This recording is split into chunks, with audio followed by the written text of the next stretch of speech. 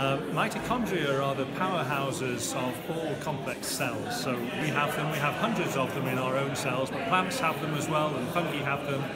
Really everything that we can see have mitochondria. And they were bacteria once, and they still have some of their own genes, and we need those genes for our own energy to work correctly.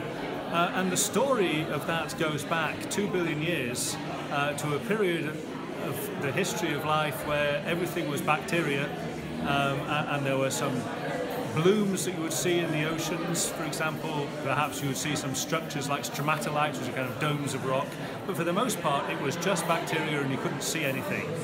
And there was a very symbolic moment really in the history of life where one cell got inside another cell. The cell that got inside was a bacterium which became these mitochondria, and the cell it got into, we don't really know what it looked like, but it was a very simple cell. We're fairly sure about that.